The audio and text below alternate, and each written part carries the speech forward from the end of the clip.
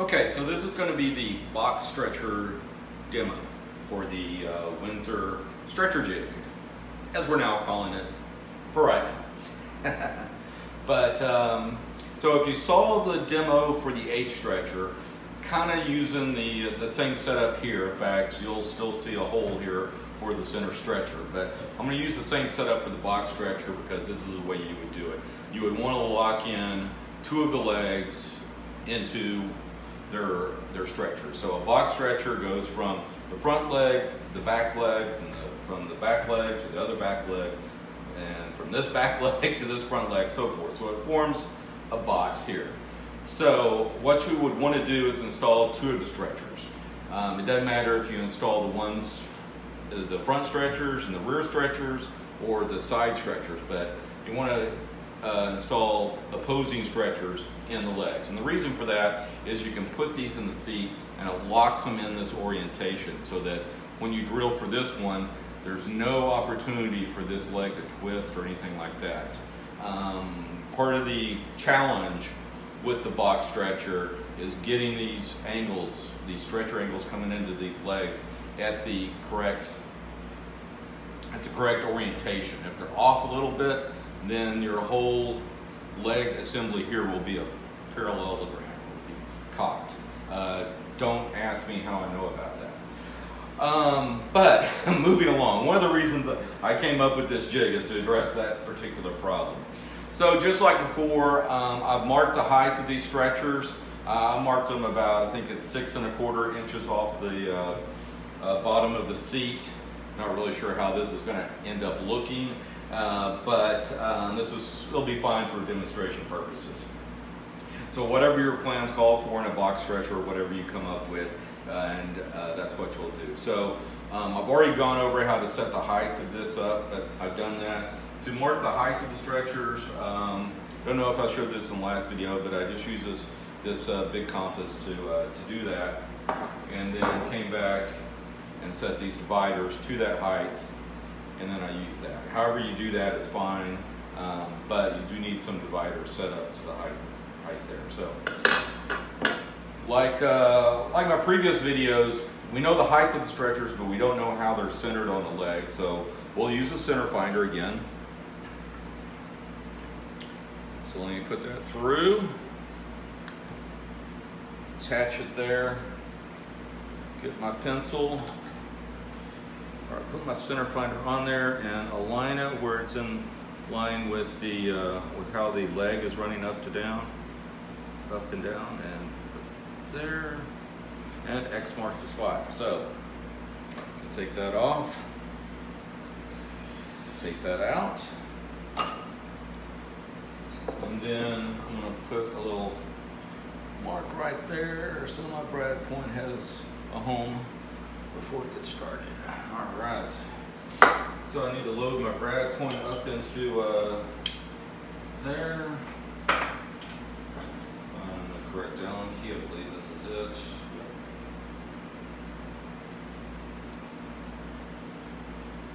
I don't think that was it. It was close, but not quite. Yeah, that one's it. That's over there. Okay, and I need a drill. Let me get one of those.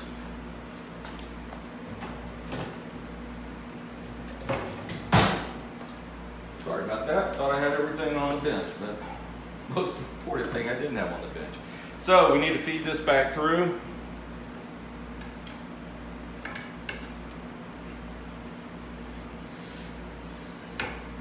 And of course then chuck it up into the drill.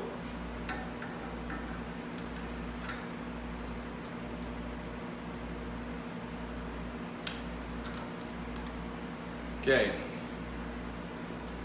Put that in there and drill away.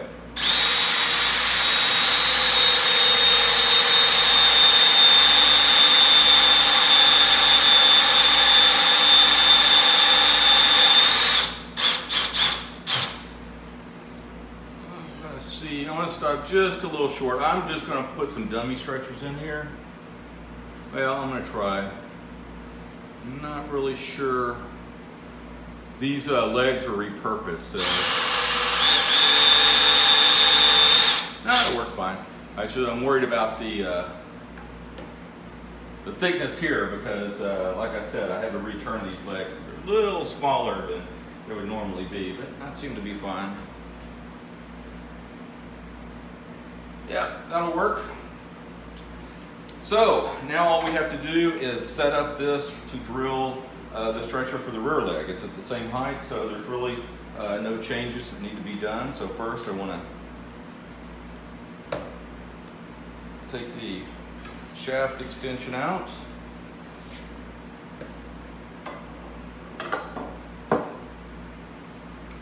Move this over, point it in the general direction of the leg. Secure it a little bit. Okay, got to mark the center finder. We got to mark the center of that leg again, so let's put the center finder in here.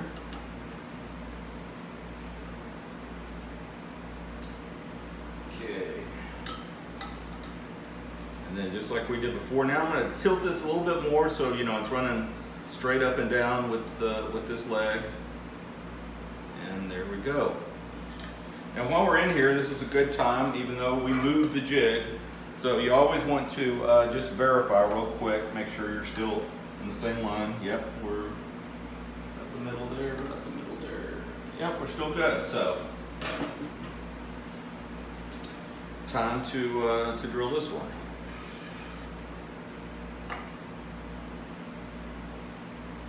So just like before, oops, set this down here. Take the awl, put a little prick in.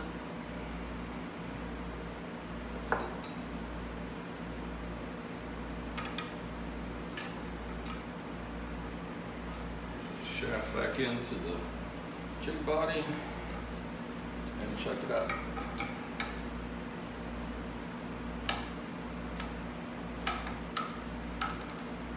And we drill.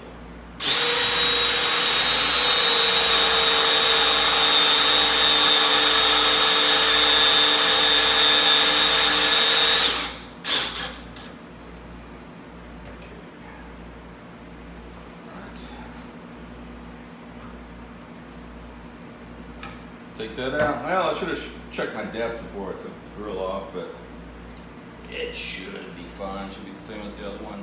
Yep. So, good there. So, let me set up for the other two legs, and I'll be right back. Okay, now we're back. I got the other pair of legs into there, so we're ready to drill for the mortise holes for this side of the box structure. One little tip I wanted to make is I've been using these Sean Murphy drill stops. I got them about a week ago, so I haven't used them that long, but they're absolutely fantastic. They're working really good. Quick tip is sometimes you get chips caught up in here, and I just got one of these small little wire ties, and you can just poke them through there, and it works very well to get those chips out. So just a little tip if you happen to have those or looking about purchasing those. So anyway, let me go ahead, as this is just rinse and repeat. So put this in here to line that up with the leg, put our pencil in, and mark the center.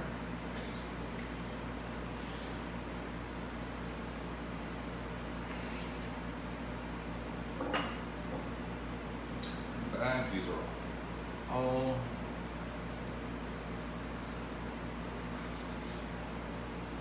in there. Flip everything around.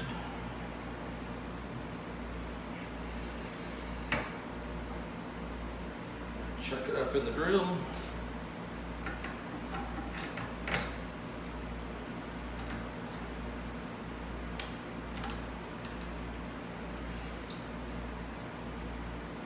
Brad point right into that hole, and here we go.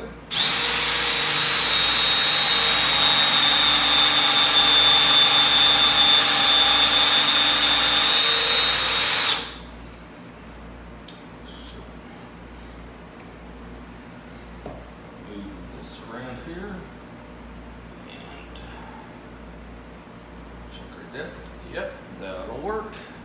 So now we just need to move this on for the next hole. So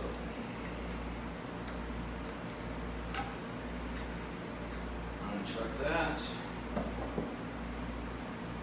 That. Move it over there. Get it pointed in the general direction and then secure that down well. You might hear a rattle just a little bit. That's actually the bearing in here. It's moving around. If you see I hold it, it doesn't.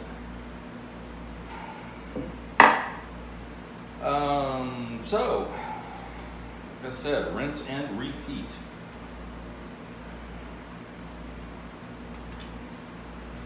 At the end, center finder on, pencil. Get that pointed in the general direction of the meat of the leg, and here we go. Take that off. Mark it again with that ball.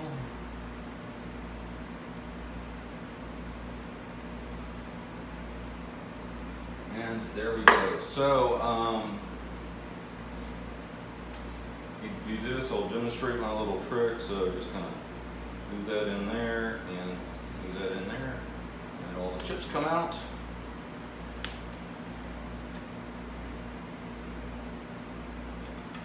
I can load this in. One thing I do want to do, as always, is just verify nothing's moved. Yep, that all looks good. So check it up in the drill.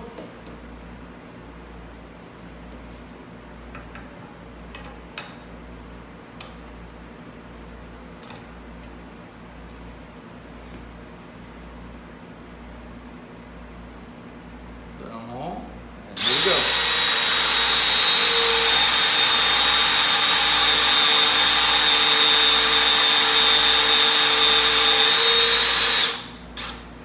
And now we have all of our mortises drilled for the box stretcher. So, like I said, this is for demo purposes. I don't know if I'll ever make something out of this chair. Probably will at least the seat. I don't know about these legs. They got a lot of holes in them now. But what I'm going to do is I'm going to put the other legs in here. Use Curtis Buchanan's bamboo skewer method to determine the length of each side of the stretcher. I'll cut some dummy stretchers and get those put in here, and we'll come back. All right, so here we are. We have the box stretchers in. Like I said earlier, this is for demonstration purposes, so I'm not really sure if I would make it like this intentionally, but maybe so. We'll see what it looks like when I flip it over. I haven't even done that yet. But so these are the two the stretchers we drilled for. I think it took me longer to measure and cut these stretchers than it did to drill the mortises for them, which kind of goes to prove my point on this jig. It is fast, it is easy, and it's very, very accurate. Now, one thing I forgot to mention when we got started is we are using, since these are, I think they're 6 1/4 inches off the bottom of the seat, we are using these smaller body, small body for the jig, and so it's just like the larger one that was in the H stretcher. It's just smaller and provides the range of height that we need. So, like I said, let's see how accurate we are. Now, just like in my H stretcher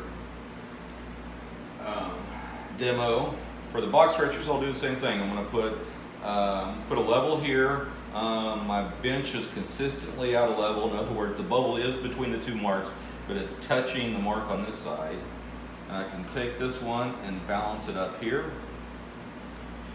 And exactly the same, the bubble is touching the mark on this side. So if we move this up to the front leg,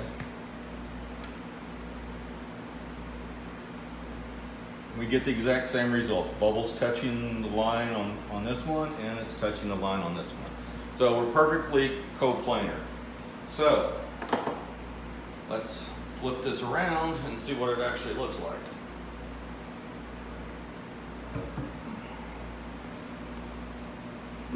I don't know, not too bad. Like I said, whatever. But I think the important part is just how well this jig works. Like I said, I'm interested in selling these. I've gotten some, those of y'all that watch my previous videos, I've gotten great response on that, so I really appreciate that.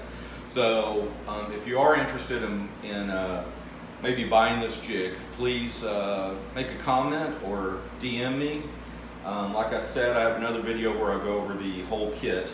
That's going to be about between $200 and $225. So I appreciate you watching, and hopefully this is something that you are interested in. Like I said, I think it's a game changer. So thanks again.